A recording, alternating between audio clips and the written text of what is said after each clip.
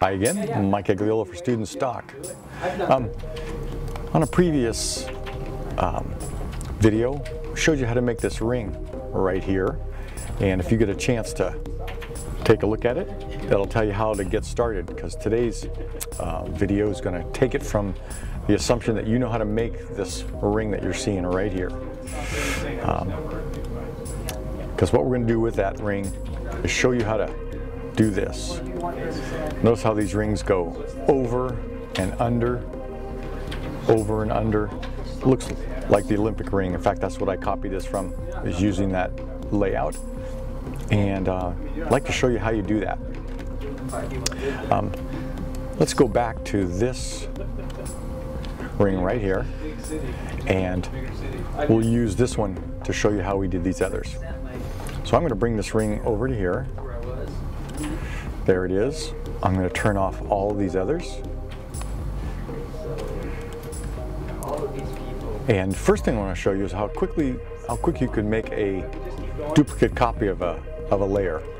There's our layer right there. Let's ignore all these, because that's our main ring and we have a background. If you push Command Option, you'll notice how in your move tool it looks like there's doubles, and if you just move it over, you'll see that it makes a duplicate copy and it makes an instant second layer. So I'll take that layer and I'll spread it over here, and I quickly get a whole series of layers without having to do much to make them. So there you have 5 layers. I'm going to move all 5 of those layers to the center of this picture. I'm clicking on all 5 of these layers, holding Shift, and now I can move them all at once.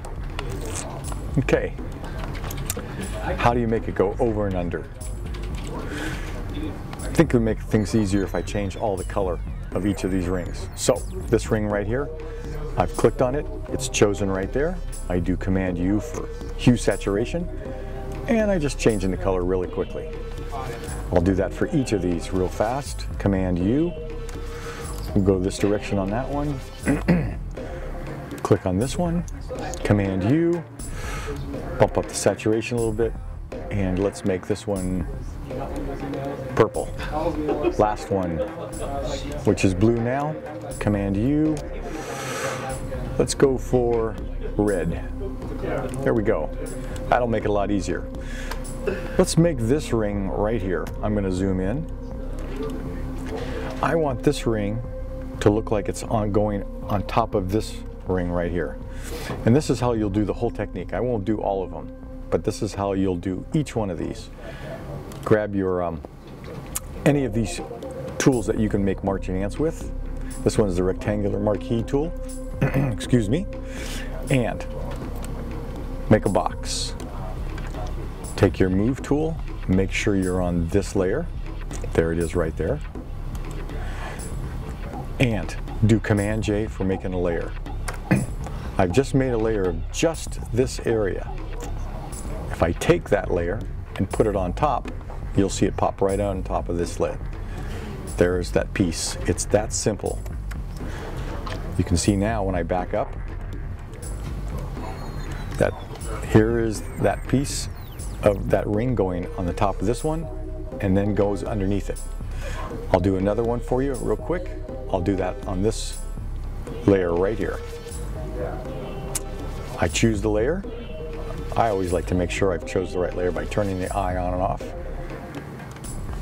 Grab this tool, make a box, do Command J, there's that layer just made, and put it on top.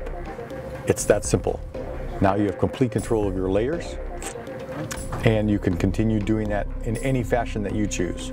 Just pick the one that's on the bottom that you want to put on top.